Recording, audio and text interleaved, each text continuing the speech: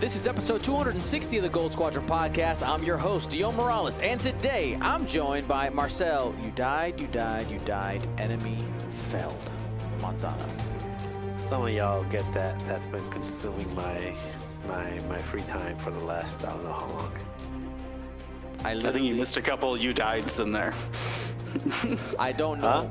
I have no clue what you're It's Elden Ring. It's like the new video game that everyone's playing, including myself. And basically the game is you die over and over and over again until you figure something out, and then you beat that monster just to die the next one like 20 times. Okay, cool. I mean, apparently not everybody, because I'm not playing it. But I also don't have time for a video game. But anyway, Will. Question: can we get Dion to play Elden Ring for a stream one time? How much camera movement is there? Because so much. It's significant. It's that person. I will probably I have to do that stream without a camera because Dion's going to play the challenge, no rolling, Elden Ring. Will Sonari, yes. Hagewood. Man, it's been a long time coming, boys. Scenarios, yes. And Ryan, I can now breathe a sigh of relief. Staniszewski. Yes, they have confirmed Cad Bane is in fact in the Rogue class in the Separatist faction. We weren't ever 100% sure on that until we had spoils from today. That's right. Confirmed. We're going to go over those cards here in a minute. But before we do that, I want to give a shout out to our GSP patrons. You guys are the ones that make all the content happen. And if you guys paid attention on Patreon and on Discord last week, you know that I was scrambling because things happen, and unfortunately deadlines were not met that were out of my control, but I had a backup solution. I was hoping to hold on to this for a while, but we are going to go ahead and use it. And actually I sent the pictures for our upcoming next two waves now to Will, Marcel, and Ryan. And we'll go ahead and do some quick spoilers here, because if you guys remember from the original Patreon waves, we have been, or in the last few Patreon waves, we've been doing by faction, and we've had 5 cards because the artist gave me a deal because we were doing like a set of 5, and it didn't have any backgrounds or anything like that. So it was a little less time-consuming, so I was able to get a deal. But normally we did 3 pilots in every wave, so we're going to go back to that here for a little bit until we get our faction series back going. But I wanted to share with you the pieces of art. These currently do have a watermark on them, but for those of you who are watching, be able to get a quick peek here. So we have Nora Wexley in the Y-Wing. We got Wampa in the TIE Fighter. Wedge Antilles in the X-Wing. Derek Clivian in the A-Wing. Commandant Gorin in that TIE Interceptor. And Night Beast in the TIE Fighter. Now, all of this art comes to you from Corey Heald. He was the artist that worked on our backdrop. If you guys remember that for Adepticon, if you guys saw pictures of that, all of these are scenes from that battle. And what he did is, this is all, it's a 3D design, and basically what we went in and we found awesome shots within that battle scene and are turning them into pilot cards. Dion, are you working on other factions for these? Maybe. But that's the future. For now, this is going to be quarter 2 and quarter 3. We're going to get everything put in there, but I'm super excited for it. They look really good. I know it looks kind of weird because I have a watermark on there, but you know, I don't want people stealing your guys' card images. I want to make sure things are on the up and up for all you guys, right? So, I figured today what we're going to do is we're going to take a look at a bunch of the custom scenarios that people sent us. But first, since we got new information, let's go ahead and check out what happened with the Rogue class. What is the news? We got a new pilot and a new card revealed. So let's go ahead and go there. Rogue class Starfighter. When is this set to release? Do we have a date? I think it's the last Friday in May. Soon. Memorial Day weekend. So soon.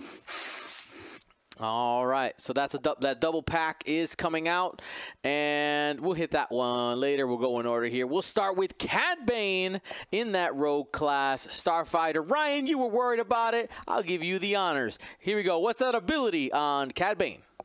First, he needs no introduction. But during the engagement, so this is clarify. This is a different ability than his Scum version. But during the engagement phase, after another ship at range 0 to 3 is destroyed, you may spend one charge, which he has one charge, and it recurs each turn, to perform an action even while stressed. So any ship at range 0 to 3 of him, which could literally be any ship on the board in most cases, that dies, whether it's friend or foe. So he can get an action even while stressed. Still I4, same stat line with the 2 attack, 2 agility, 5 hull, 2 shields, and the same action bar as the Scum version.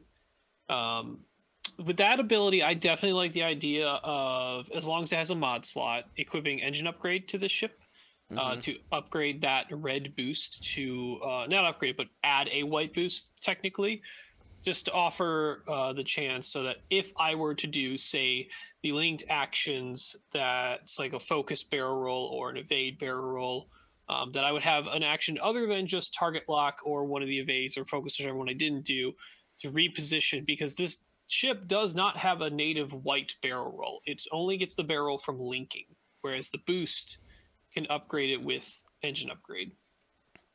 That's right. That's right.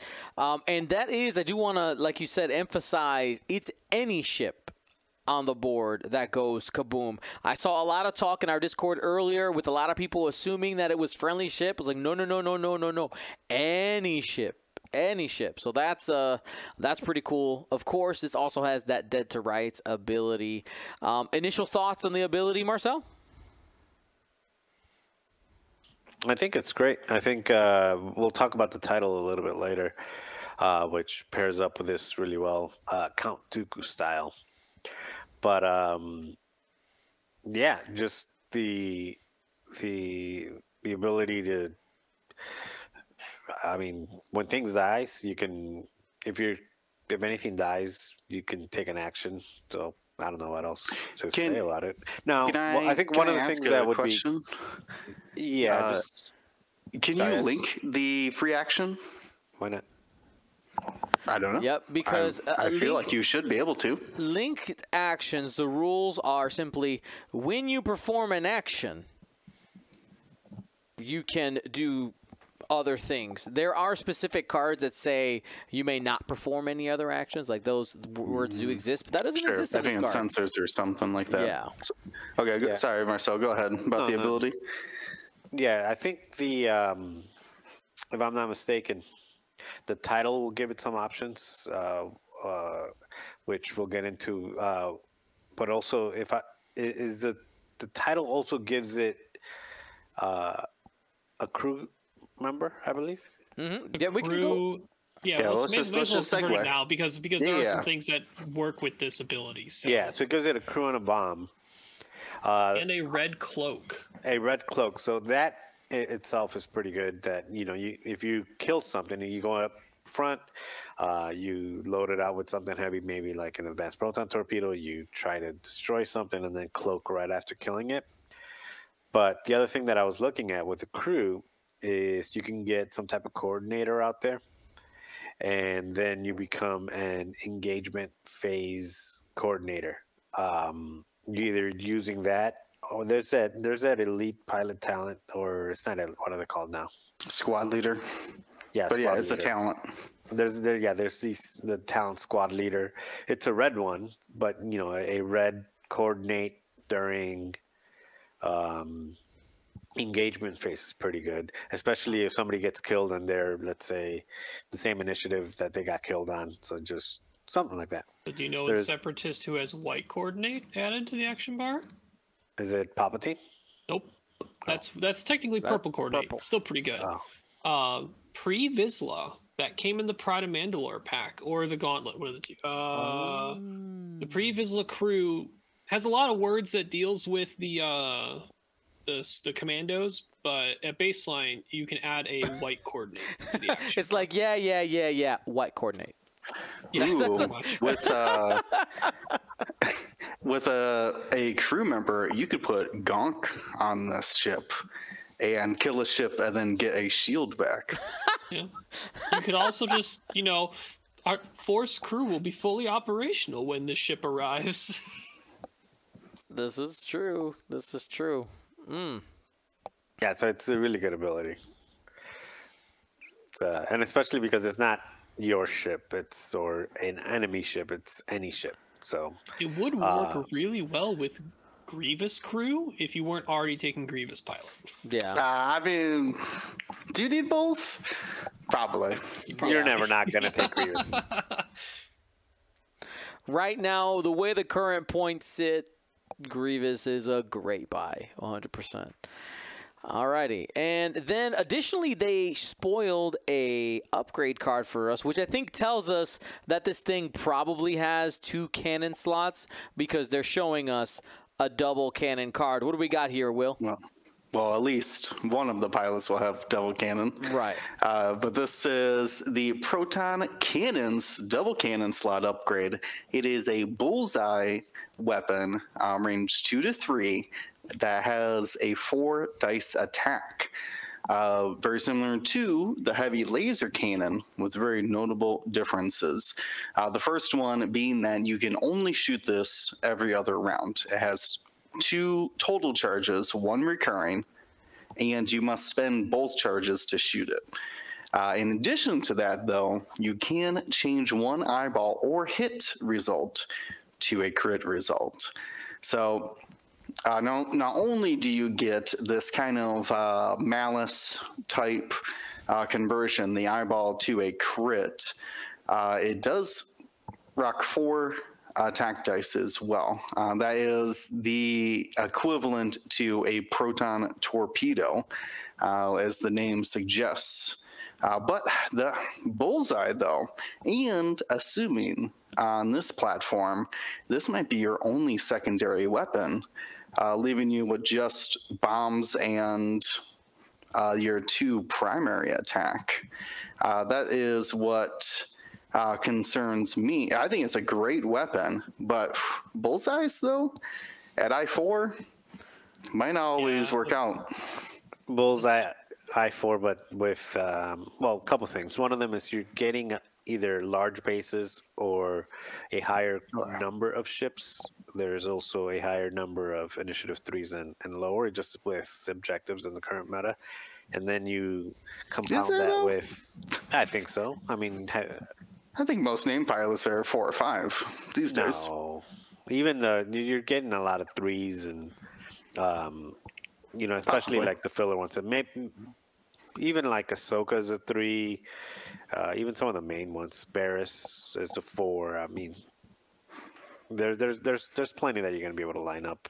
Yeah, but the question is, are you willing to hedge your bets on an every other turn proton cannon like this versus sync laser cannon, right? Yeah, You just or an ion cannon. Maybe. Basically 7 points to give yourself a 3 die attack at range 2 and 3, just, not the 4 dice at range 1. Or shoot even auto blaster, right? Like, if you want to try to line up bullseyes. One thing that is interesting that was accidentally leaked in the original points that first came out for this new point structure. Proton Cannon was on that list for 3 points. Because originally I was like, this just seems like a worse heavy laser cannon. Granted, you have the soft mod that you get, and you can do crits. Wait, you said worse heavy laser cannon? Worse because How is it you can't shoot. You can't shoot it every round. You can't shoot every it turn, takes up both but you don't slots. have bullseyes every round. It's usually I get it. You take it when you can, and this gives you a soft focus plus the potential for crits, and on a ship that already has a bullseye ability. I mean, if any of that these dead ships right line this up, devastating. yeah, so dead to it's rights gonna with hurt this, I mean, really it's bad. gonna hurt, yeah. But I don't know if I hedge my bets on that versus just the consistency of Sync Laser Cannon. I would. I know you would. You like more dice. All right. So now, one of the things that we could talk about here as well is this is probably going to be able to be equipped on at least one of the rogue class pilots, but it does fit on some other pilots / ships as well. We talked about B-Wings, right? They can take a cannon, which does synergize with their S-foils, allowing them to get that bonus attack, which is what we're talking about. What other pilots can this go on? I have a list prepared. T70? Yep, Carcoon does have a natural cannon mixed with the weapon hardpoint. Actually, since she already has a 3-die attack, this is... I think things that already have 3 dice attacks like this, if it stays on that cheaper cost. Mm-hmm. Yep. B-Wings. Colonel Jenden has double cannon slots. The IG-2000, the Aggressor Assault Starfighter, those all have double cannons. Crassus Trellix, the Fire Spray, Petty Officer Thanison, which would be a 5-dice attack from the Upsilon. Some of the couches, Covenel and Nodin and Pamich, all the named couches. I think I skipped over heavies, the brutes as I call them, the RBs, the assault configuration new squadron pilots. I think that's just, I assume that's all. Or wait, no, because the news start with an original cannon and then can get a second cannon from the configuration. And then the last one is the Geonosian prototypes. The HMPs that get rerolls for spending tractor tokens. Which could be good to tractor somebody into Geonosian's bullseye. Tear that thing up. All right, well, there is the spoilers that we got today here on Mondays. Hey, AMG, thanks for releasing stuff on Mondays. I appreciate you. Love you guys. All right, let's jump in to some custom scenarios. See what I did there, Will? You like that? It's catching on. It's catching on. All right. So what I want to do today is, or what I did last week on Tuesday, because on Monday my computer decided to die. It just, full honor kill on itself. Ryan and I were talking about it. We gave our ideas for custom scenarios, and we put a challenge out there to the community. Said, hey, you guys can post some in our Discord. We put some shout outs. We got a pretty big response. We had something like 30 entries. I'll be honest, didn't get to read through all of them. I did read through a bunch. Now, we're going to first actually talk about Marcel and Will's idea. Also, would love to hear any updates from you for Ryan. I do have some updates as well from mine that I've done some small tweaks. If you want the full details on those, go ahead, listen to episode 259. But we're going to go through everybody. But one of the things that I noticed, and there were some that kind of got disqualified from being talked about, and I'm not going to call you out, but if I don't mention your name, and you notice as I'm going down the list that your name got skipped for one of two reasons. First, I tried to get as many people as possible. So basically, if you submitted more than one, I read your first one. And when I saw your name again, I just went ahead and skipped it just to be able to get a variety of people and different ideas. And then second, there was unfortunately a bunch of people who missed a big part of the assignment. And that was that you can't add additional components outside of what is standard. Like there was a couple where it was like, you need 6 proximity mines. I'm like, nope, we can't. That doesn't work, right? Or you need an additional small base. That doesn't act. I know we have them, but in a tournament, I couldn't expect everybody to carry around a small base. My thought is that at a tournament, I could suddenly pull out one of these scenarios and everybody has the stuff for it. And I made a list of components there under the Start Here section on Discord. So if you got skipped or something like that, then that's probably why. There were some that I didn't completely map out because I think they need some work, but they're going to be in our honorable mentions section. But I want to start with Marcel because, of course, the first thing Marcel does after we publish the episode is say that I was a terrible Marcel stand-in. All right, I saw the comment. I'm like, what? I was trying to kind of defend your point and just kind of be that side, and I just got completely trampled. So I just won't even try next time. Man, so Marcel, what are your thoughts on what a scenario can be? So, full disclosure. I saw the first 10 minutes of last week's episode, and I said I'm gonna be Marcel, and then after that, I'm like, okay, my decision, my mind is made up, and I posted that before listening to. I don't know what you guys said. I just assume it was wrong. You just got. Thanks. Well, he was pretending to be Marcel, so. Oh, got him. Hey. I'll take it. That was a good one. So the part that I think that I was disagreeing with Brian for like a minute during the chat in our Discord was that the objective should encourage engagement. And my thought was that the objective should not discourage engagement, but it doesn't need to. Like, you don't need to. You shouldn't have to go after the objective in order to win. At least in the one that I was thinking about. Now, there's other ones that you do have to go after the objective and win, like the ones that that they already made, and some of the ones that I'm pretty sure we're going to read up. Mm-hmm. So And I don't even know if you guys already had the same idea, because, again, I didn't go through the episode. But what I was thinking about for an objective would be similar to scavenger hunt. Is that scavenger hunt? The one... Salvage? Carry the mission? boxes with you. Yeah. Yes. Okay, that one.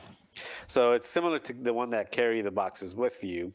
It's the same objective numbers, so 5 of them, the same placement as all the other ones. So that doesn't change anything, just kind of keep it simple.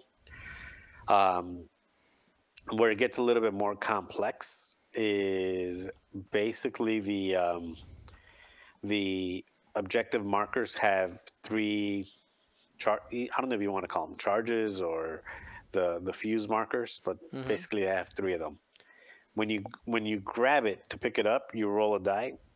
And then it's all offensive minded. So if you roll a crit, then while you attack, you have the ship that's carrying that. While that ship attacks, it can attack with one. Not can. It does attack with 1 additional attack die. So basically, it's a +1 on your reds. Period. It's not primary or anything. So if you got a torpedo, it's a 5-die torpedo. If you got advanced proton torpedo, it's a 6-die torpedo. Whatever. Unless you max out at 6, because that's how the game is. So a critical result, you get a +1.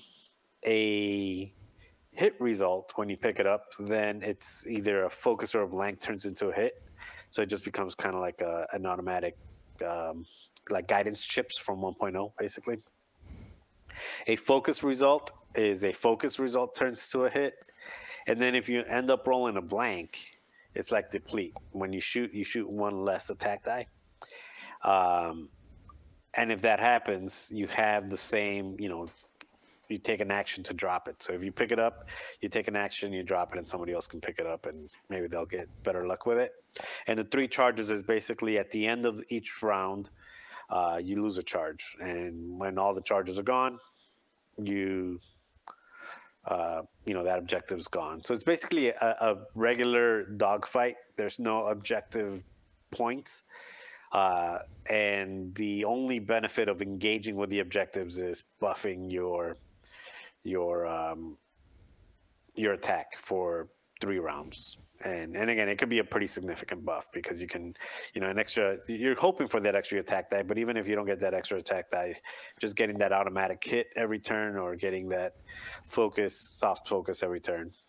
How many objectives do you have? 5. So what's stopping one or both players from grabbing 1 or 2 of them on their side and just leaving until they want to engage on their perfect spot? Well, I was going to say nothing.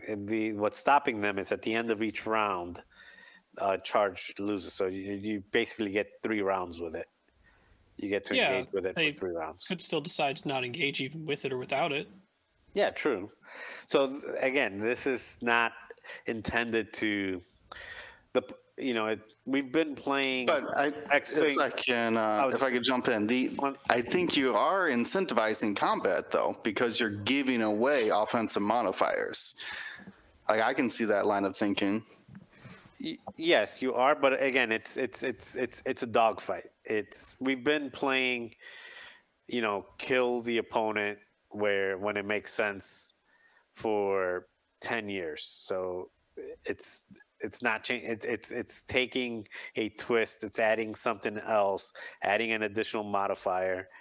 It's adding a little bit of variance with, because when you could roll up and not get something good, you could end up rolling a blank and now all of a sudden you're depleted. So it's adding some variance. It's adding a twist. It's supposed to be fun, but it's still just it's a dogfight. So it's not like, oh, you have to accomplish this mission and you have to take this part. That's not what I was thinking about when I was thinking about of a scenario or an objective. I do have other ideas, which again I'm not gonna go over because we got a lot of them. Where it's carry a dignitary. You designate a ship as the one that you got to guard and protect. It's got automatic reinforce. You try to, there's things like that you can definitely make to make it more like thematic and make it like a game that's kind of like a Heroes of the Atari cluster or Turi cluster, whatever it's called. There's things that you can do like that have a point and. There's a story or there's a theme. This is basically just Mario Kart. The point of Mario Kart is to race. When you pick up to win the race, when you pick up the little stars or whatever, and then it randomizes and then it gives you the star or it gives you the boost or something like that. That's just an incentive to get out of your way a little bit to pick that up. But the whole point of the Mario Kart is still to race and get ahead of your opponent. Those buffs just help you do that. The idea behind the one that I had is basically it's still just a dogfight, like similar to 1.0, similar to 2.0, very similar to chance engagement. Is you're trying to outposition and kill your opponent. There's just an additional buff out there.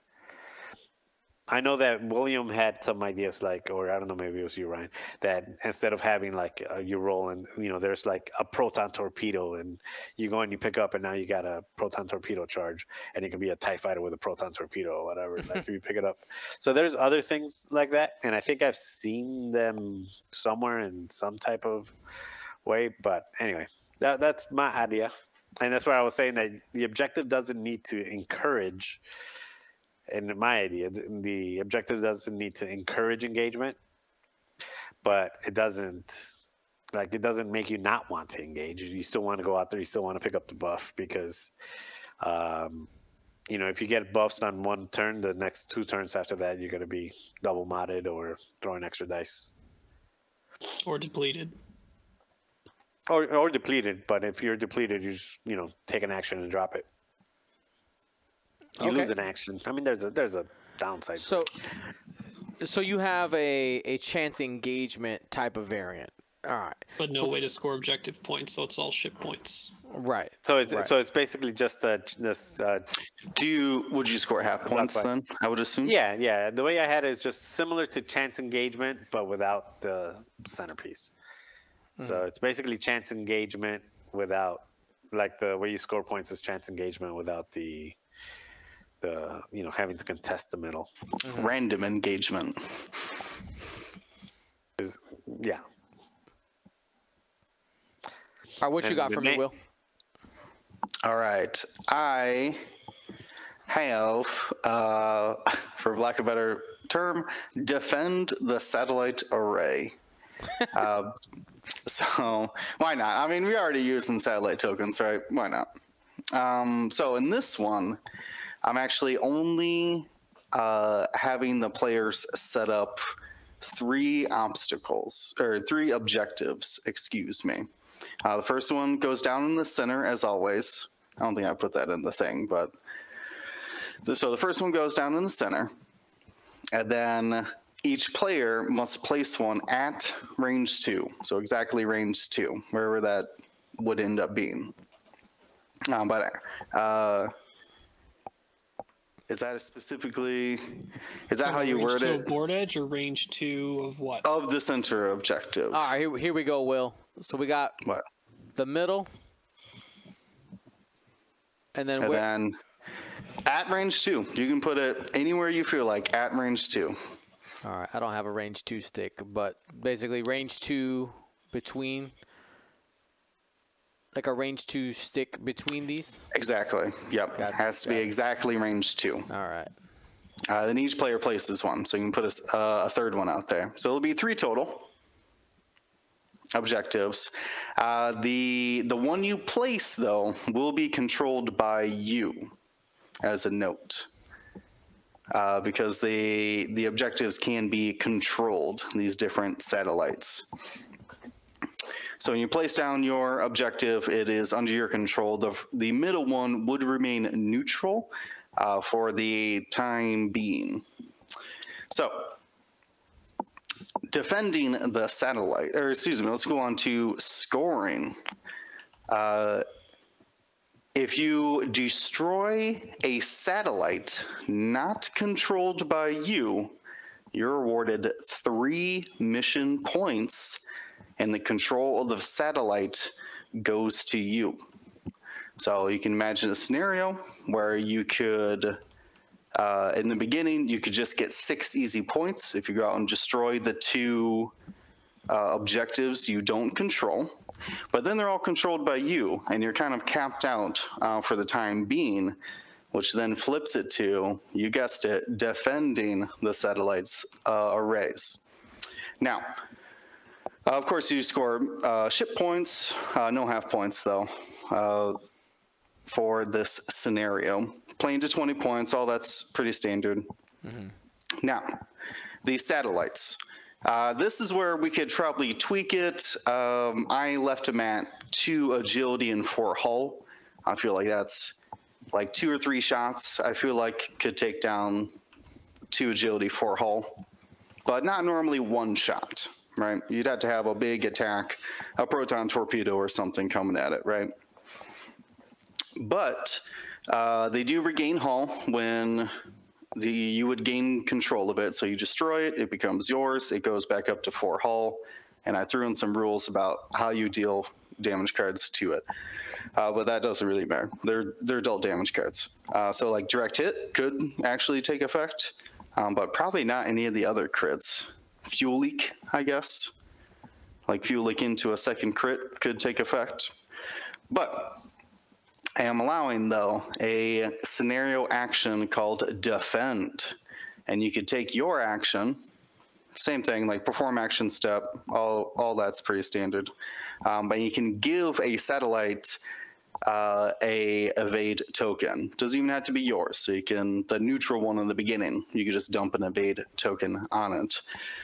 Which So the point of it is to encourage an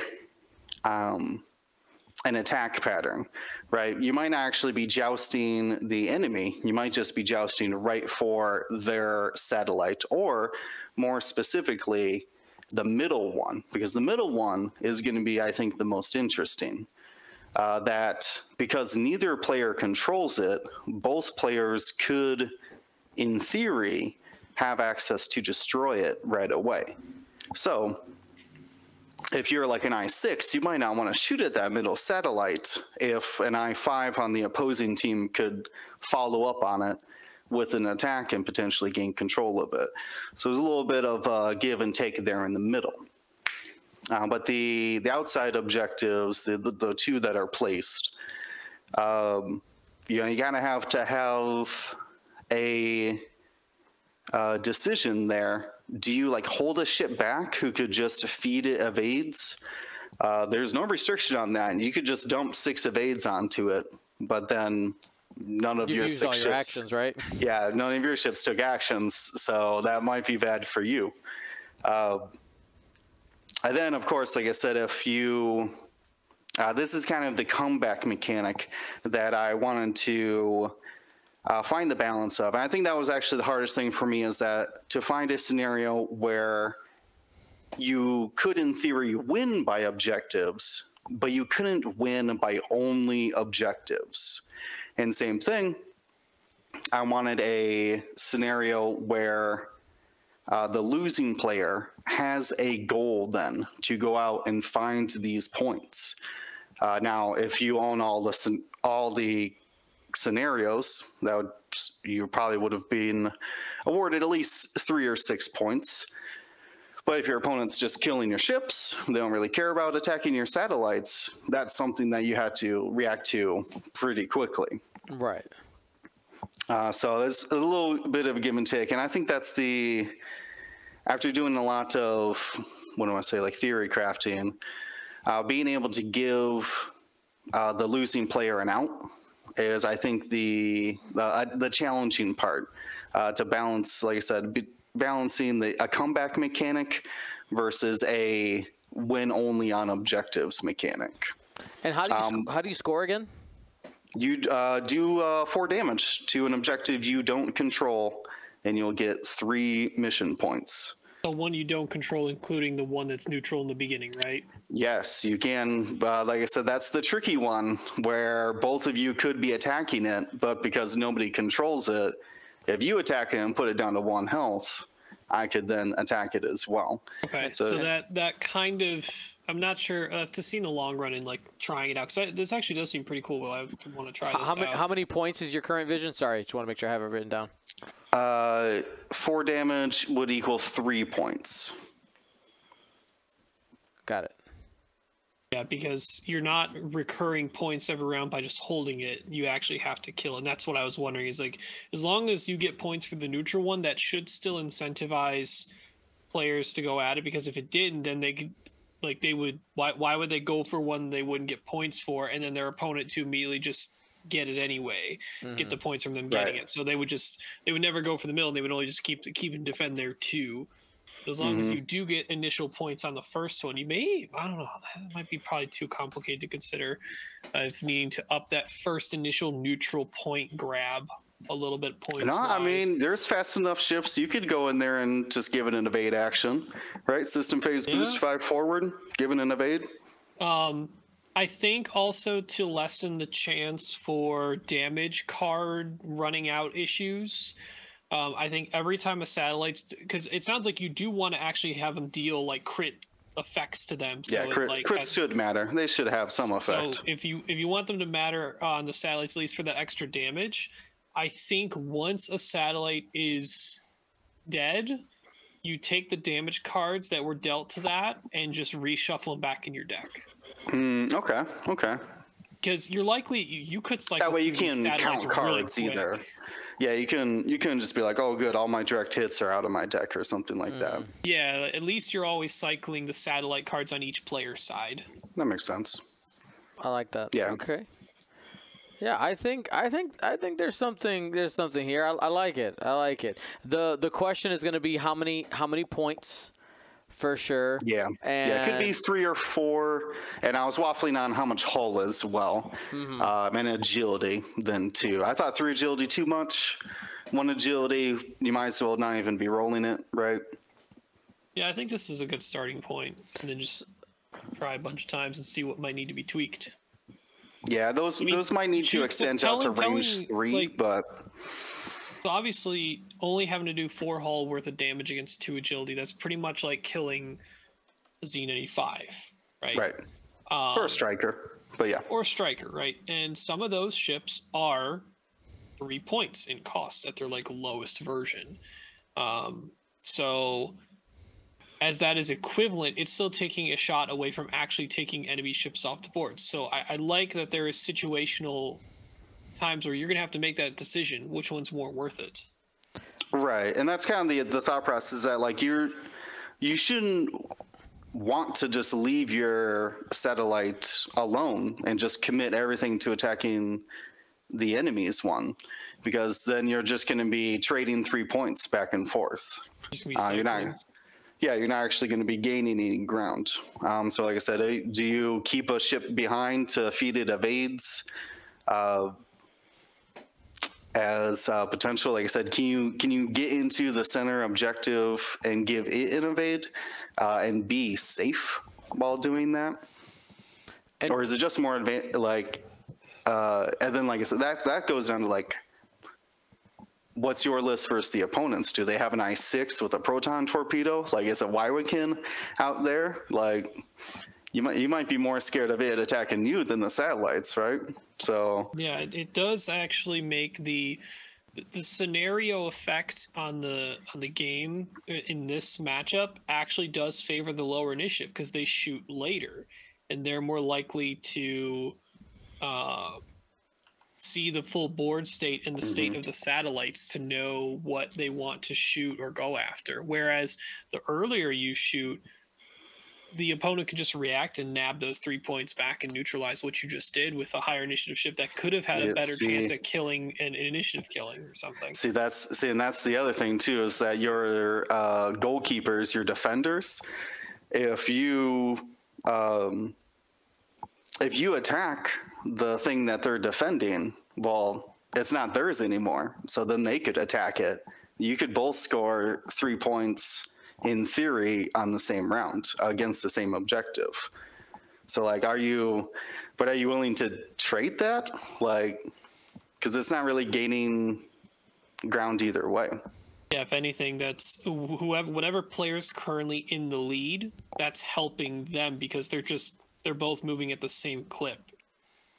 I find it interesting that both the high and the low initiative ships have a job in this one. Like as you continue to flip flop, I find it very interesting. It's cool, Will. I like the concept, man. Yeah, we didn't. Like I said, I was trying to. The original goal was I wanted to attack an objective. I want to do something with my shot, and that choice of, do I shoot a 5-point ship or do I shoot a 3-point objective? Like, where's that calculations at? And I would hope to, like I said, you'd had to react a lot, had to make a lot of decisions on the fly about whether you're defending or attacking. And what did you call this one, Will? Defend the satellite array. I take defend on the satellite array. Yeah, no at. No, defend on the satellite array. Don't worry about it, dude. It's terrible. That's what it's called. It actually describes what's happening in the battle. Defend the array. Oh, okay. Defend the array. That works. Just to make it fit pretty. There you go. Okay. So there's a quick write-up of that one. All right. So going through the objectives that we got, There was 1, 2, 3, 4. There was 4 from the list that I probably read through about 15 or 16. 4 that really stuck out to me as ideas that they might not necessarily be complete, but like the final versions of them, but they have... There's something there. It's been thought through, and it has an interesting or different mechanic that I haven't seen. So we're going to go ahead. We're going to check those out. Let's go ahead and let me pull that up. Give me 1 second here. Got to close Windows. There we go. So the first one I want to go ahead and talk about comes from our friend Psych J7, okay? The Solar Corona. I will tell you, Psych J7 submitted like 10 of these. Not really like 10, like 4 or 5. So I do want to go back and read those other ones. When I was going through, I didn't look at them mostly because, again, 1 per person.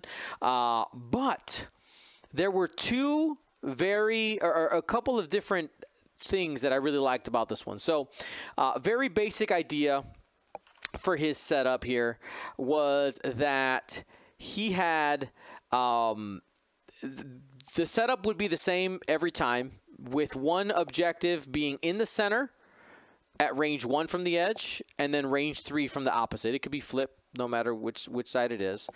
And you have this thing where if you control the same as assault at the satellite array, where if you're in the area, you control it, you get 3 points for one of them and only 1 point for the other. Basically, the one that is closer to the outside board edge, what he called the solar corona, thematically. I'm not entirely sure where the theme is. Like, I think I needed a small explanation for why this one is 3 points. It sounds like it's an Armada objective type. Armada has a mission called Solar Corona. The idea is, like you mentioned, one board edge is basically a big solar star sun, right? And they want you to incentivize being over there, but also there's the negative effect, which he goes into later, of if your ship is pointing at it, your pilot's kind of blinded and has some debuff modifications to its attacks. So yeah, I said if this objective is in the attack arc, when you're attacking enemy ships, one of your focuses goes to a blank is what he had in his right now. So yeah, there was a variable area control, which I really liked, and like you could get more points, but that risk of fighting in that area could be bad. Could be bad. So I just found that one interesting, and I guess it is. I wasn't aware that it's already a Armada. This is more of kind of a modified Armado scenario. Ideas. Do you think this works in X-Wing? Ideas, good, bad, tweaks, thoughts? Ooh, I was just mentioning about how I wanted objectives to have a penalty while you're trying to score them. And this kind of focus to blank penalty, if you're looking at the solar array, I think is very interesting. It basically is punishing that neutral edge joust over there. You have to find other ways to position yourself. Yeah, and still get those points. The other thing you'll see, I have this yellow box extended all the way to our board edge here. Obstacles can be placed anywhere on in this yellow edge. So it also changes the way that the field is also set up, because obstacles can be placed within range 1 of the board. Okay, that's interesting. That helps it, so it's not just a clear field on that side. It's definitely fits the bill in terms of starting simple and trying to see, does this base idea work? Will people have fun with it? Does it solve what a scenario needs to do? The first step I would consider, if you wanted to try a variation out, is to actually add a third objective point. I I would take the one that costs 1 point, shift it over one line so it's 2 from the other board edge. Here, give me 1 second. I'll make a copy of this so that we can. Yeah, sure. We can edit Again, it here. I would still do this first before Right. considering my suggestion, just to make sure that like this base works. I just not sure if I don't know. Maybe 2 objectives is enough, but you know, maybe try 3. So yeah, put it over there. And then basically put a third one right in the middle of between those two, and that one costs 2 points. And you could basically, as the points increase, you increase the debuff effect. So let's say the middle one has a slightly lesser debuff, or has this current debuff, and the one later is even worse. At the 3 point. Mm-hmm. I don't know. I would, again, try the first iteration. I was just thinking of a way to incorporate a third objective that followed the aspect of as you get closer to that board edge, things get worse for you trying to shoot. Maybe a hit to focus for the middle one? Yeah, you could drop the hit down to a focus, or you do the focus to blank on the middle one, and then you could take a single hit all the way down to a blank on the third one. You really have to use your targeting computers and not your eyes, right? Get those target locks. Okay. Cool. I mean, yeah, those definitely could be variations. And when we were talking about it last week, when you're designing scenarios, is you might have a lot of ideas, and these are places you can go and try after starting, you know, kind of testing the base idea and going from there. Now, the next one that I wanted to talk about here is a variant on one of our current ones, or at least that's what the author said. So Sammy, aka Netter Mizuno, he basically called this Assault at the Satellite Array version 2. But I think you said that backwards, by the way. What? Did I say it backwards? Netter, also known as Sammy. Oh yeah, whatever. You know what I mean. I want to argue with him in saying his idea is not Assault at the Satellite Array. It's a completely different idea. I like it though, and that's why I left it in the list. Give it slap a different name on it, and let it be something else. You know, let it be something else. I think it's okay. So here is the basic idea that he had. He said that if you control it, you get 1 point. Like that's pretty basic, right? That's very similar to what we know, you know, the whole large base, small base rules. But he added a couple of twists in there. First, there's only 4 scenario tokens out there, and there is an exact placement for them. So the first one, if you're thinking you're looking at the board, is right in front of you at the edge of range 2, just inside of range 2, and you're basically range 2 from all the board edges, center from all board edges as well. So the neutral edges and the player edges, range 2, center. So it makes this cross in the middle. If you control, you get 1 point. If you control more satellites than your opponent, you get an additional point each turn. So that's interestingly leaning into the snowball mechanic, which I wonder what Marcel's thought is about that. And he also added this, which I didn't entirely understand.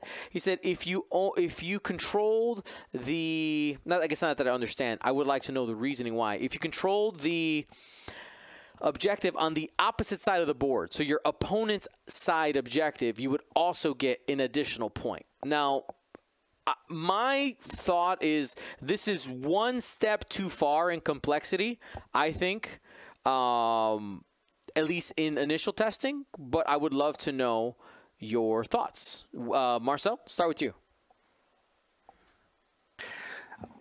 I like the idea of objective markers being predetermined.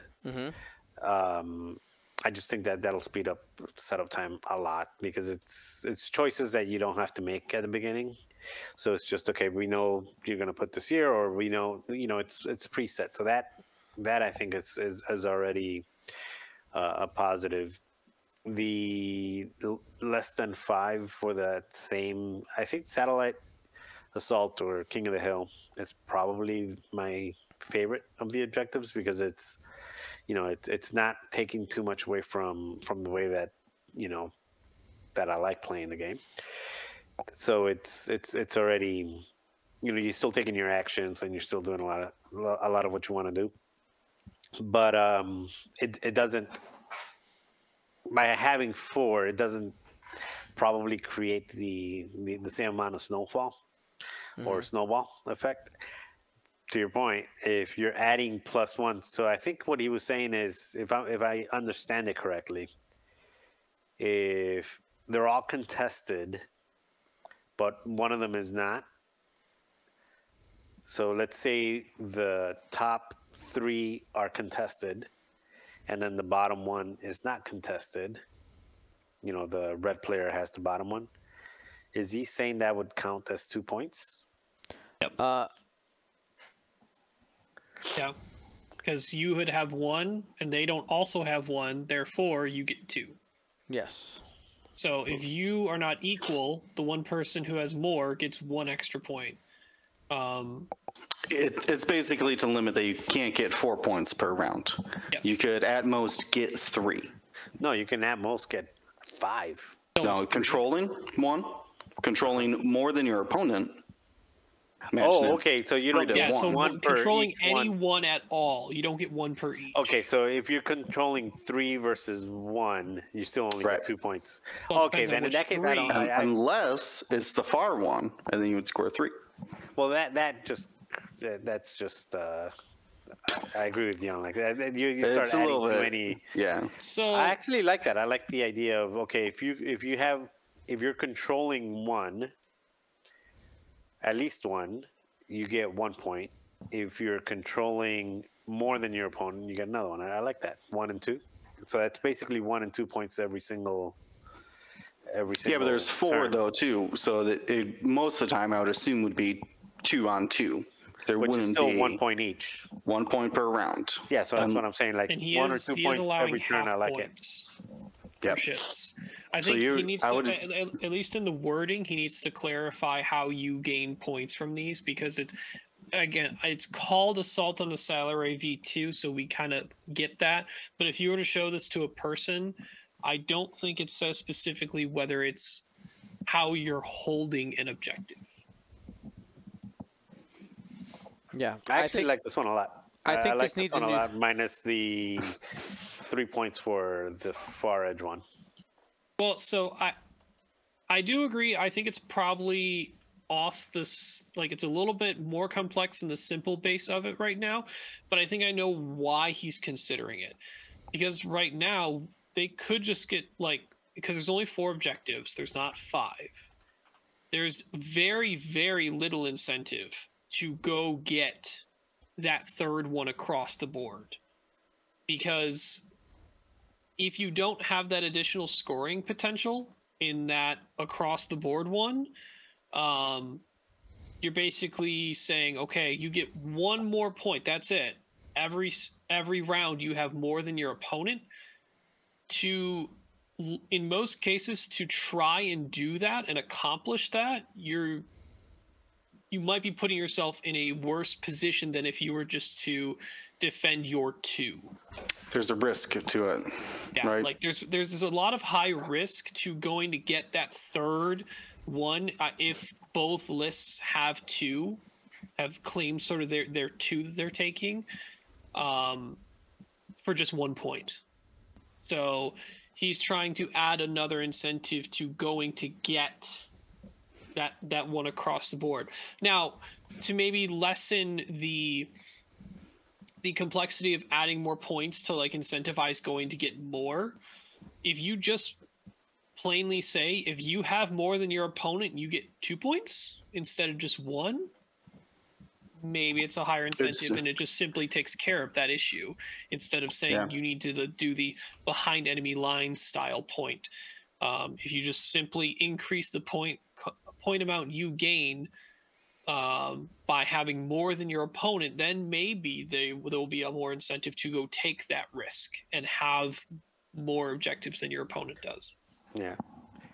What I like about this, without the extra layers of, go and get the other side or get 2 points versus 1, is that an objective like this makes it easier for a 3-ship list to compete, because the most you can be going down by is 1 or 2 points a turn, and most likely you're only going down 1 point a turn, because it's 1-1.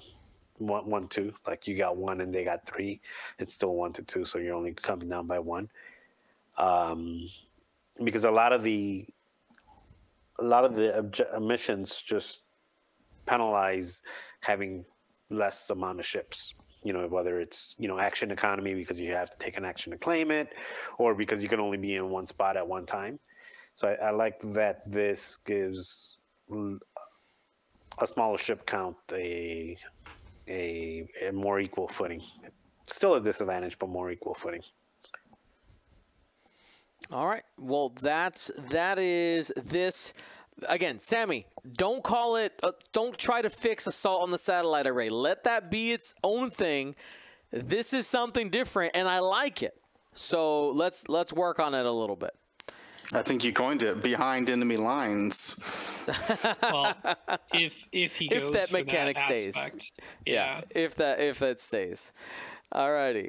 The next one comes from Sevwall, and this is another one where I thought, no offense, the name, not a fan. Decommission. All right. I wanted a little more spice in the name, but let me go ahead and explain this one. So the basic idea is that you need to protect your droid. You have 1 objective token each. So there's a total of 2 objective tokens on the board. You're going to be placing that on your side of the board. All right, on your side of the board, within range 2 to 3 of your board edge. He words it different, but that's what it ends up being. Range 2 to 3 of your board edge. I illustrated it here. You can move it anywhere from left to right. And if you are able to destroy your enemy's droid, you get 7 points. So that's how you can score. That's the objective points that you can get there. Also, he added, again, a snowball mechanic. Plus 1 point a turn for every turn that your enemy doesn't have a droid, but you do. So once you've destroyed your enemies, every turn that yours is alive, you're also racking up points. I believe this one also has points for destroying ships. I'm not sure. Does it have half points there? So I know you guys are looking at it. It has half points as well. Yes. And then at initiative 0, these droids do move around, and it allows them to use the nubs that it has to execute 1 hards or 2 straights at initiative 0 in the activation phase. No actions. But yeah, that's the base idea. Initial thoughts. So the profile of the reconnaissance droid: initiative 0, attack 0, defense dice 2, hull 4. It's an object, which just means it's a base thing in the game. After an enemy ship overlaps you, you suffer 2 damage. Activation phase, yep, you do the relocate. And engagement phase cannot attack. Man, that thing seems real easy to kill. Especially when you just overlap it and... It can perform an invade action. Just say here. So it does get some sort of modification. But man, basically getting rid of half of it by just running it over? Yeah, first thing I'm doing is I'm putting that thing up to like 8 hull, maybe 6. Maybe put it at 1 agility, like 8 hull. I'm worried about it. I'm worried that you could just ignore your opponent and just go kill that thing. Is there anything on here for... It might help. So, man, this without a reason to actually... I mean, so you do want to go get your opponent's droid, obviously. I think that's why he made it 7 points. That's why he's trying to make it tempting. Yeah. You do need to go get it. Yeah. I think I'm concerned that the game just turns into the players kind of like donutting themselves around the board edge, not sure who's going to actually like leave themselves hanging out to dry and the wrong way to engage to get the droid. You know what I mean? They're all just huddling around the droid, going in a circle around the board. I think it might help the scenario to have a chance engagement like thing where it's not the ships, but the droid needs to be within that chance engagement bubble to make sure you're not giving up, like how chance engagement is if any one ship is in, or if you, as long as you have a ship and your opponent doesn't, you gain a point in chance engagement. You want to incentivize a droid to be inside the box. Yeah, I would like to incentivize the droid to not just be on the board edge the entire game. I would want to but I would also up its survivability. I'm imagining like a what's the game the kids play with the firewall and the building and the knot? Fortnite? Fortnite, yes. It has the firewall, condenses the map down smaller and smaller. Dion, you're like the only person who's played this game, so. I know what it is. I know what you're talking about. I know the basic concept. Okay, sure. But that's what I'm imagining. How well you can execute it clean at the end of round 1, all droids at range 1 of the board edge suffer a damage. At the end of round 2, all the droids at range 2 of the board edge suffer a damage. So you're kind of forcing the droids closer and closer to the middle. I don't know if that's the exact way to do it, but it could be a way to incentivize that at least the droids are not just hard wanting and 2-forwarding down the board edges, right? Yeah. I think I would definitely get rid of the if enemy ship overlaps you suffer. Like I don't like the idea of people just being able to run over it. I want people to consider shooting it or shooting enemy ships. I actually think it'd be kind of cool if this thing did something in the engagement phase, but not it doing something for itself, like shooting. But jams all ships at range 1, maybe? Jam, or I think either jamming enemy ships or similar to Dark One probe droids, providing free locks or rerolls, kind of like sensor buoys. Like the reconnaissance part of it, I like to build on that, you know what I mean? I like that. So like have a reason for these droids to not only be closer to each other, but provide buffs to your ships because it's reconnaissancing for you. I like that. Interesting. Yeah, these are, I like these tweaks. And again, like it do you think what do you think about the droid being able to move a little faster than 1 hards and 2 forward? Yeah, I mean, maybe 2. Honestly, like it needs to be moving. Like it might as well just be moving at 3 speeds. Yeah. Like choose a 3-speed maneuver because you need to get out of there. I know we want to not set specific tokens from specific upgrades, but man, it'd be really perfect if this was literally just a Dark One probe droid with like use the 2 straight, the 2 banks, all those pentagon sides, and not just the front or the back or whatever. Like that's a lot of places to let it go. Right. That's the only knock of doing that, is that you're requiring someone to own Dark One probe droids. Right. But we can kind of, by just saying any 3-speed maneuver, while it doesn't have as many angles it can go, it does give them the options of straight, bank, or hard turns. Like you get some maneuverability. I mean, there's some there. guessing. Like you don't know, like, is it 3 straight in this way or is it 3 bank in the opposite direction, right? Yeah. Like it could. I wouldn't mind if it was a token that's like an objective token that is basically forward guides and back guides. They can go front, forward, or backward. Yeah. To the. Because they don't have a front or a back. I would say you use either side. Just go. Yeah. Well, what I'm thinking is like the The PDF ones. I'm spoiled with the curl paw ones, but Right. the PDF ones, do they have markers on the left and right? Like the non-nub side? Is there a a little hash or mark? something? I don't think so. Look. But that'd be a way to at least go in 4 directions. No, they don't. Oh. Just say you can. Just say you can. Whatever. I mean, if we're Trust it with the template. if we're doing 3-speed maneuvers out front or back, I think that's enough of a starting point to go from. Yeah, I would allow them to increase their speed to going any 2 or 3 speed maneuver. Figure out how fast you want it to go. Provide a debuff to enemy ships and or a buff to your ships in some capacity as being a reconnaissance droid. And maybe up its hull to 6 and just go from there.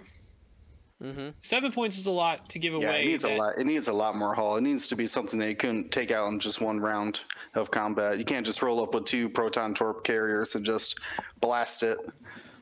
I mean, 1 proton torp, right? Like at 4 hull. on a bad day, yeah. Yeah.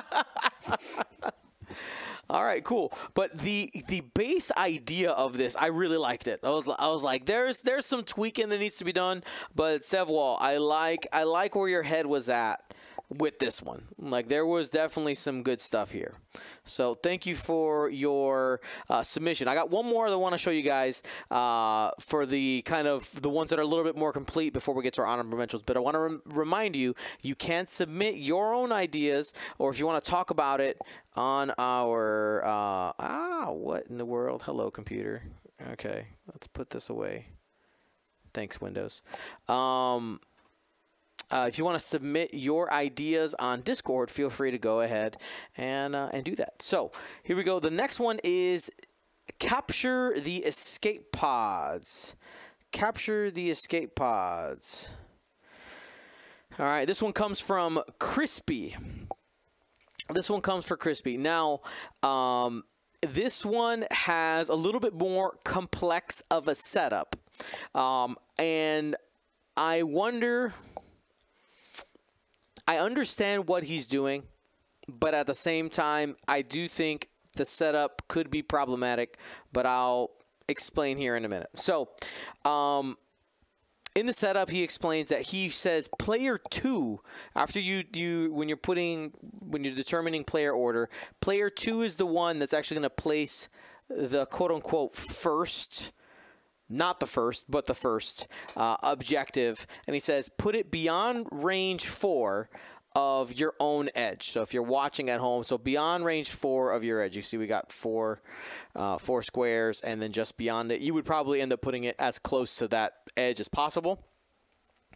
And the wording at this point is a little rough, but essentially then you just alternate back and forth within range 3 to 4 of your side, my side, your side is what ends up happening there.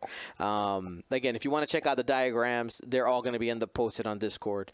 But the idea here is he has this controlling, like we've done before, by having your ships within a certain area, but he's adjusted the way control works to include remotes, which I thought was really interesting.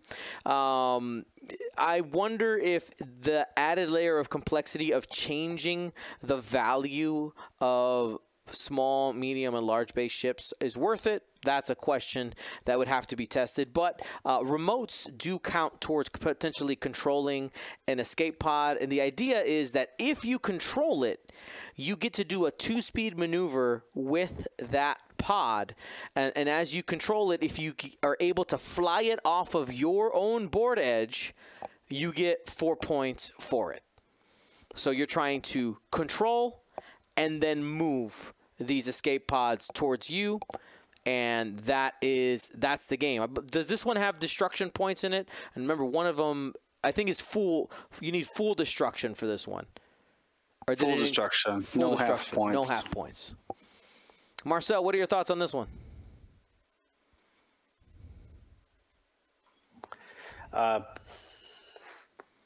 Yeah. I'd have to digest it. It's I get what's going on. I didn't play the droid soccer. This is giving me like a little bit of droid soccer feel. But I didn't play it, and I really didn't see it. You guys had William had a better idea of how it was received. But it just So imagine assault at the satellite array, but you could, if you controlled it, you could move it. That's essentially the idea, with different. And you have to get it into your own off the board. You got to get it off the board. You have to get it off the board. Yeah. So basically, off your own board. Off your own board, and then you get 4 points if you do. So there's 20 points. By 5 of them being out there, there's 20 points potentially up for grabs. Yeah, with those but you only gain points at all if you bring them to your board edge. Is that right? Not controlling them, not another board edge. Yeah, interesting. So you're not accumulating points by controlling them. You're just moving them closer to your edge. You're trying to set it up. Yep. I don't know. I feel like it would make it.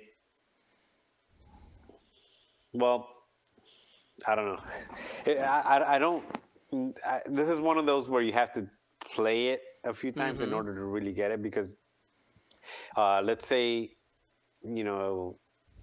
if you start off, you keep a slow ship in the back, and in 2 turns you can basically take something that's close to your edge off the board in 2 turns, right? 2 forward twice is almost basically the center of the board, right?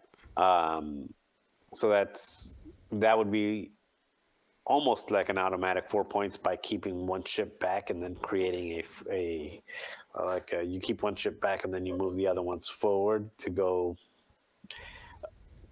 control the center, and not so that. So you basically end up having an escort, right? You have an escort ship to grab the pods and bring them back to you, and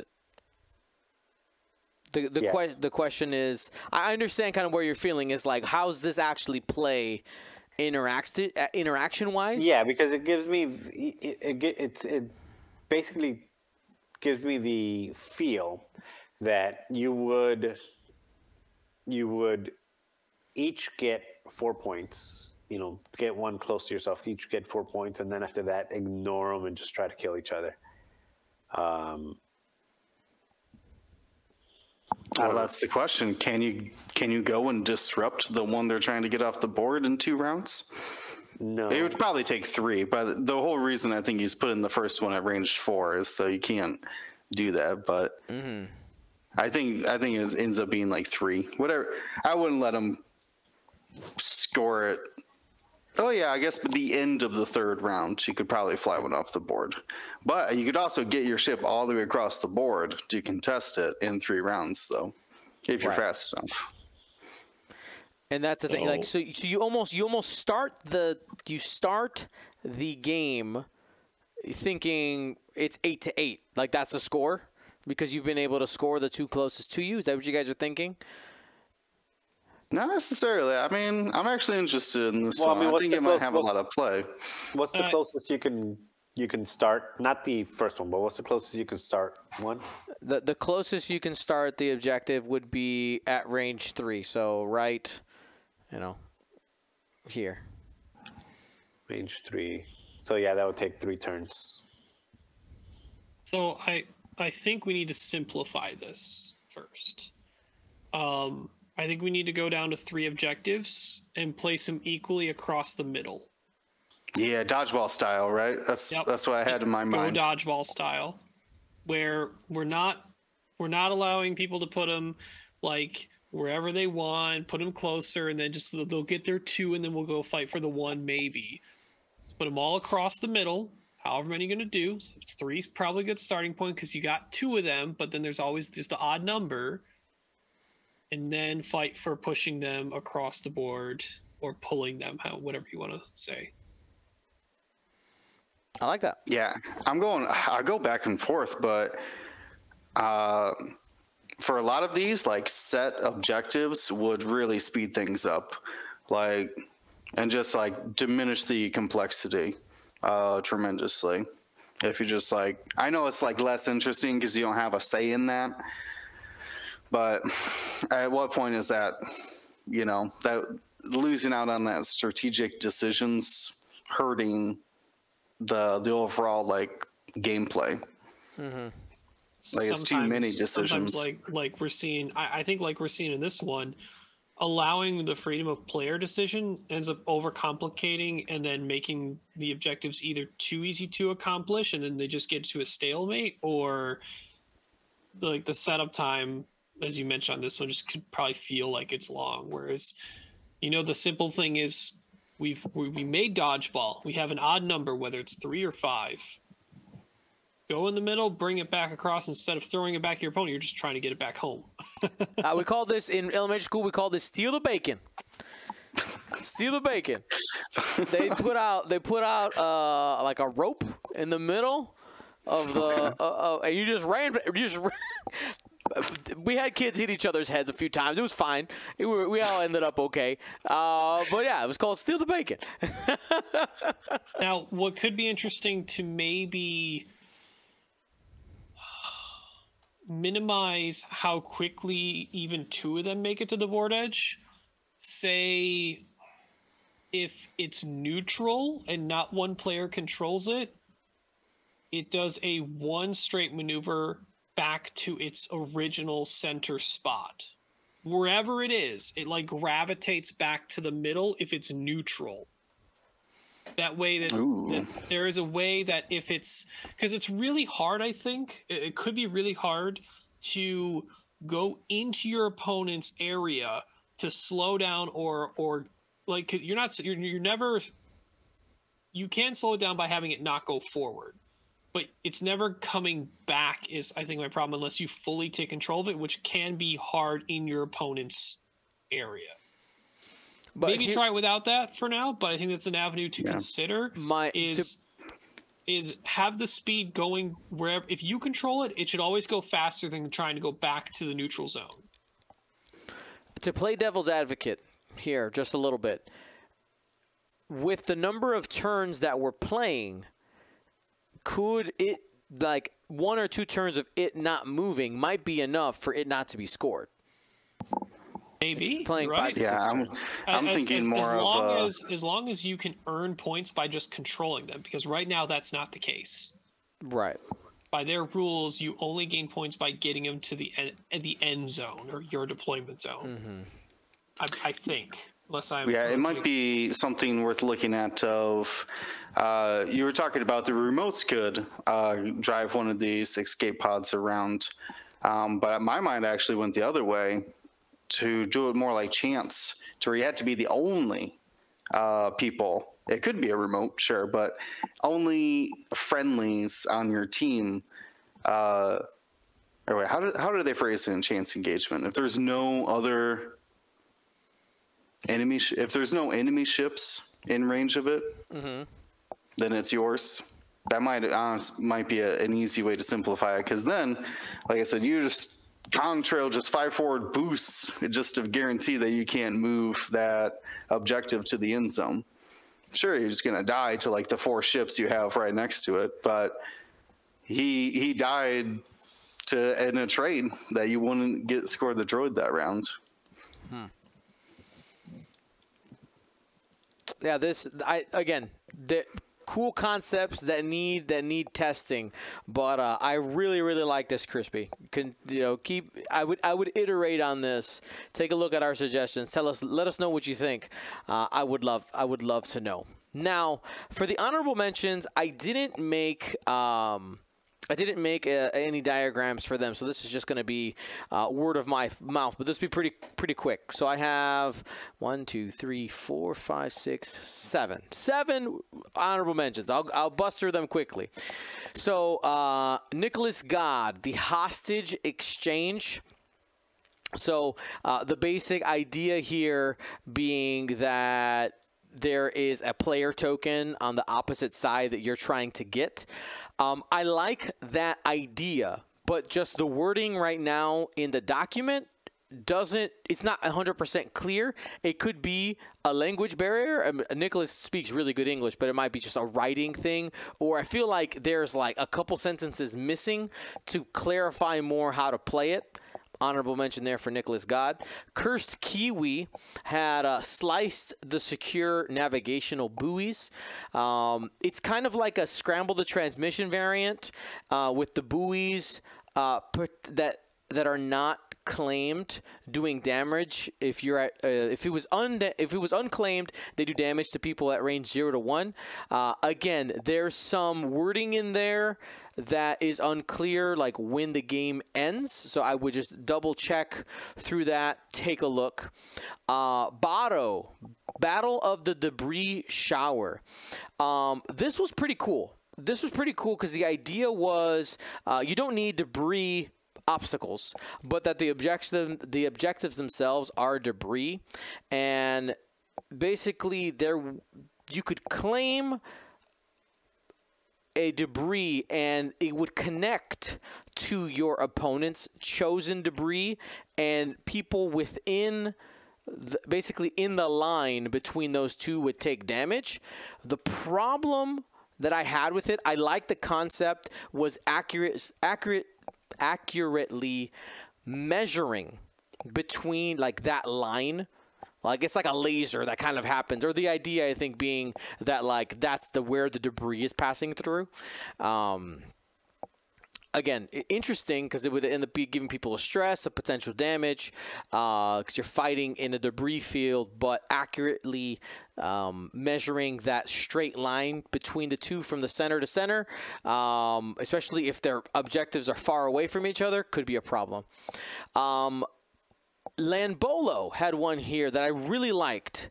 Capture the intel, but it just needs to be tidied up. The basic idea is he was the only one that I came across that did the challenge that I had mentioned before, and that is giving each player something different to do, kind of versus each other. And the idea is awesome. Like there's satellites in there, and you're either, depending on which player you are trying to protect the data versus someone who is trying to steal the data.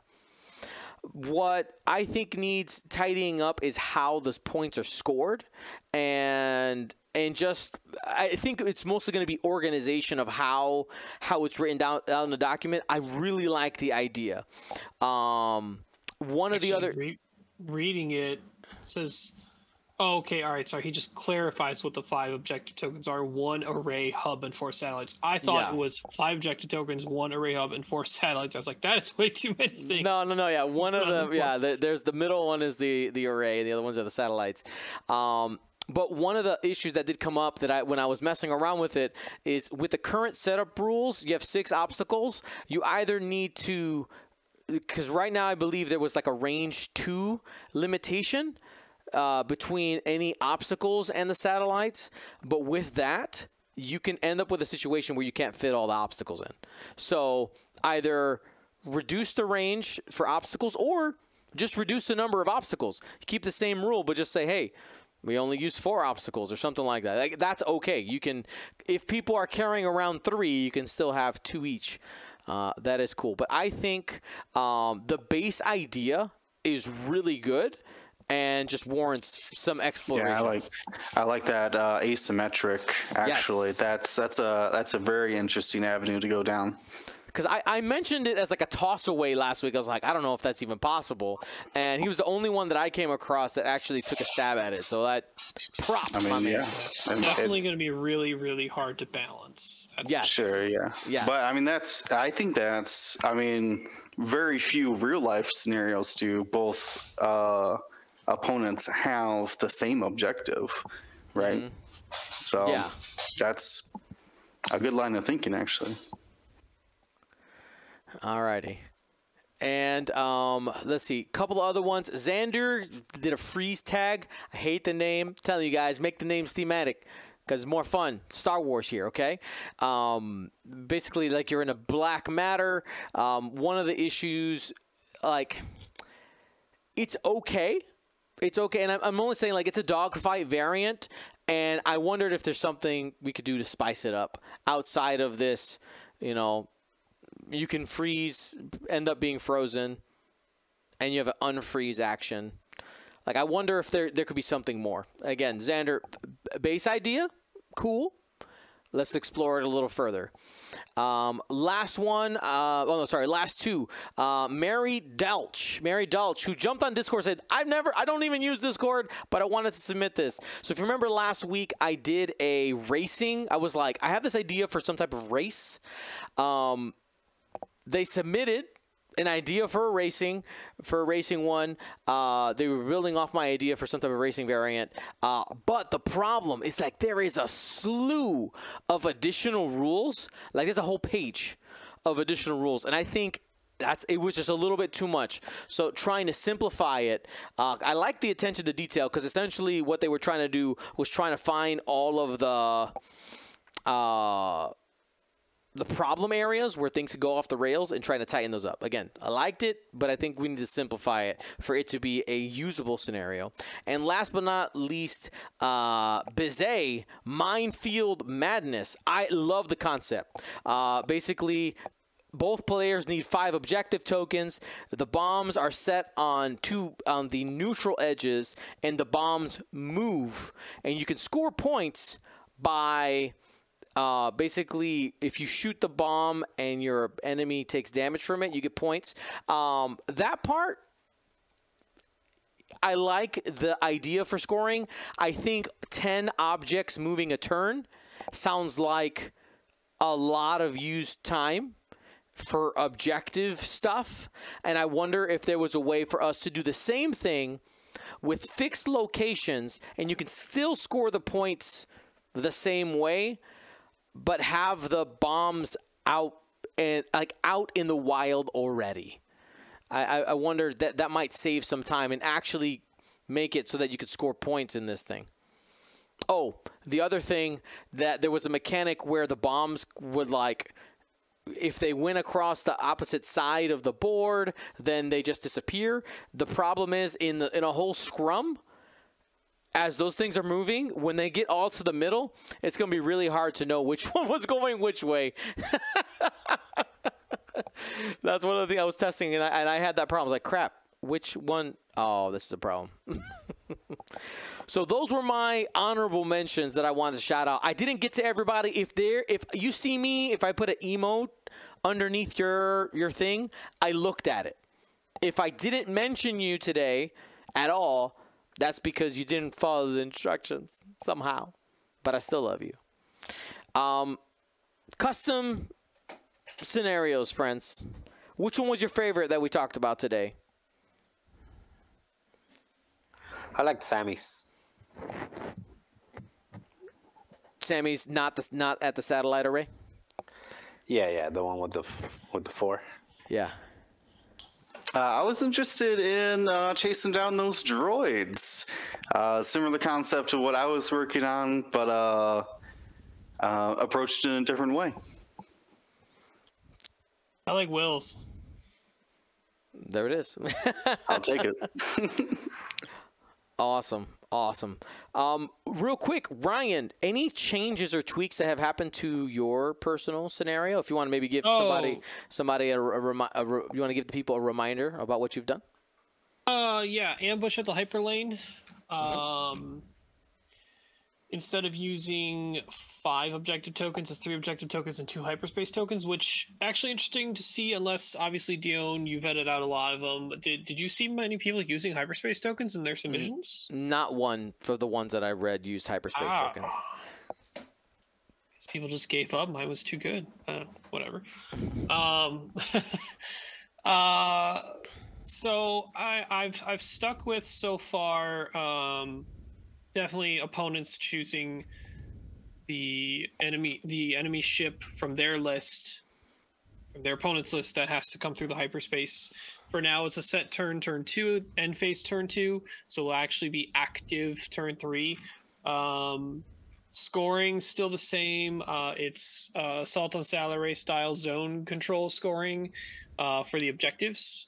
And then once a ship comes in from hyperspace, you gain half that ship's point cost to the owner of that ship. So they made it in the fight.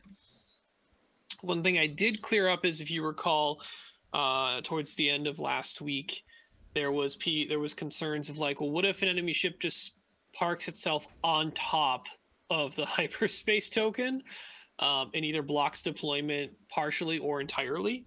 I kind of joked about, well, it gets to holdo maneuver, but it gets to live and your ship gets to die as like the ultimate, like, don't be there. Yeah. I cleaned it up a bit to like be more realistic, but still pretty don't do that level. The baseline one that isn't as bad, because with medium and small base ships or medium and large base ships that could come in, ships could still block where they would want to go without being on the objective token. So if that happens, if a ship deploying from a hyperspace token would overlap another ship that does not overlap the hyperspace token, resolve the final position as if solving a straight maneuver bump aligned with the hyperspace guide. So you just take a straight, 5 straight or whatever, line it up as you would with a guide that it would be deploying out of from the hyperspace token, and just bump up to the ship. And just you resolve the final position as a bump, but don't resolve it as an actual, like, oh, you get a red action or whatever. Even though you probably wouldn't want to do that in the end phase anyway. Right. But if an enemy ship is overlapping the hyperspace token, a ship deploys when a ship deploys from a hyperspace token, the deploying ship can be placed anywhere at range 0 to 1 of the hyperspace token, not overlapping the enemy ship.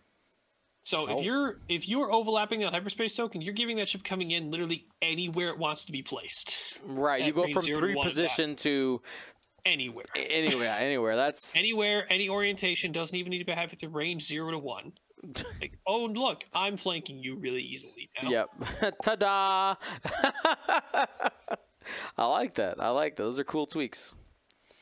So for mine, if you guys remember the refinery conflict, I have 4 Tabana gas pumps, and it's a dog fight variant where if you're within range 0 to 1 of the Tabana gases at the end of the end phase, or excuse me, at the end of the end phase, you receive a face-up damage card. And at first, that wasn't, like, it's nasty. You don't want to be there. But I realized that the bubble was too small. I need to push a little bit farther. So I added a strain mechanic to range 2. So if you're at range 2, you took a strain. Range 0 to 1 is a face-up damage card. But then I realized another issue. It's like, well, it never really mattered when it was testing it, because people were like, I'll just do a blue maneuver, and it literally didn't matter. So now, very simple, it's 2 strain tokens. So at the end phase, if you're at range 2 of the Tabana gas pump, you are taking 2 strain tokens. If you're at range 0 to 1, you take a face-up damage card. And that is how I am encouraging you to fight, because you don't want to be in those corners. It's a bad time. So that is how I've gotten so far to version 1.5 of the refinery conflict. Marcel, I saw you react like, oh wow, whoa. I just probably gotta watch, because just what you were saying, like automatic face-up cards. Like, what?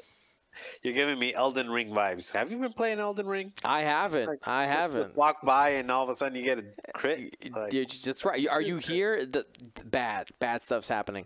Like, I have an additional mechanic I want to test. Is it just like in the corners? Yes, range 1. Range 1 in the corners. 1-1 in all 4 corners. It's bad time. You better fight. Or you're gonna die. Yeah, it sounds that way.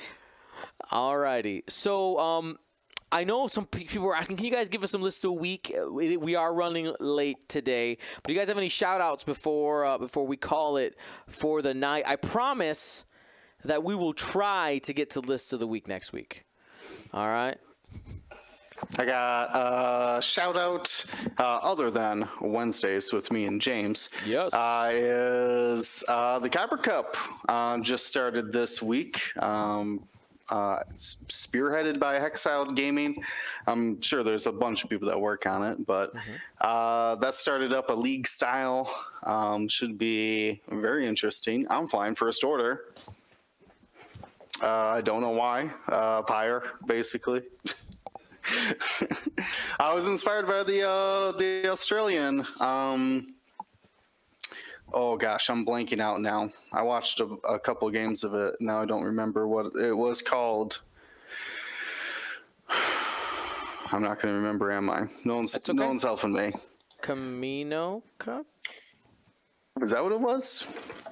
I don't know. No, that was Singapore. Sorry. I will come back and shout that out as well. I know the Fearless Gunducks are working on it, and it was apparently very well received. Awesome. Now I have a question. Will, what do you think about once we get some of these custom scenarios tidied up, trying these on Wednesday nights?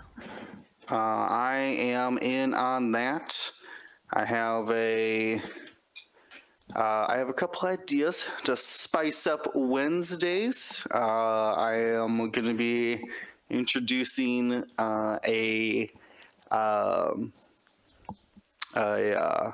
essentially like a title.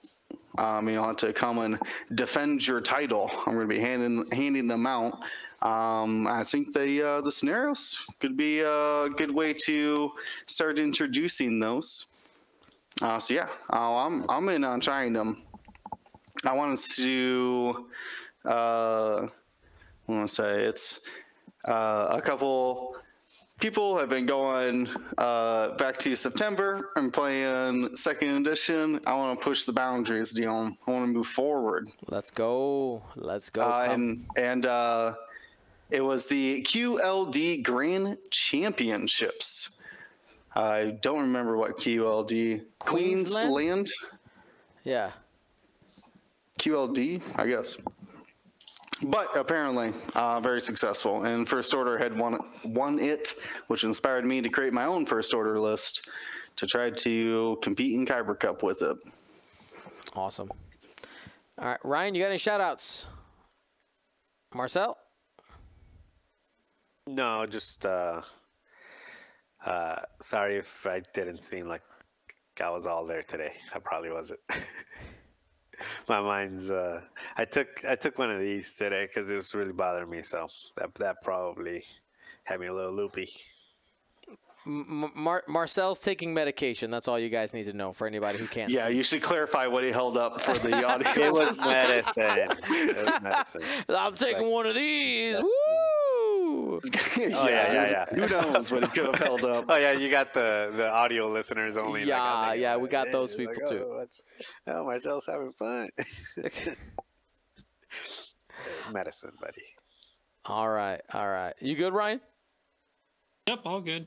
All right. Oh, well, my son's 5 months old now. Today. Woo! Wow. Ow! Time flies, man. Yeah, so fast. Yep. It's nuts. You'll blink. Arwen got her ears pierced this weekend. That's something she wanted to do. Yeah, it's something she'd been asking for. We said you have to wait till you're 6, and I said, "Are you sure?" She's like, "Yeah," like a champ.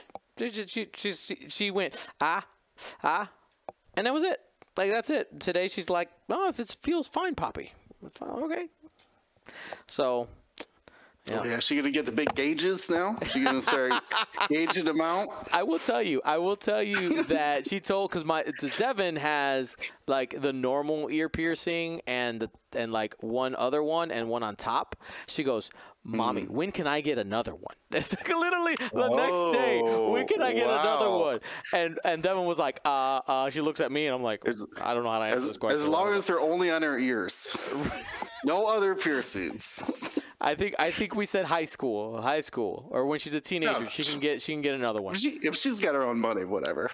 Right. So we'll see. But anyway, that was fun. There you go. Little look into life here at GSP Casa and Ryan Casa. All right, everybody. Well, thanks for hanging out. I want to see you guys playing some custom scenarios. I want to see your thoughts. Feel free to play the scenarios that we have there. That's why we have the submission sections. And if we critiqued yours, let's get some edits, guys. Come on. If you're going to submit, let's work on them so we can make them even better. Or I'll just steal your ideas and make them better anyway. It works for me, too. All right. Thanks for watching, everybody. Be smart. Be safe. Go Squadron.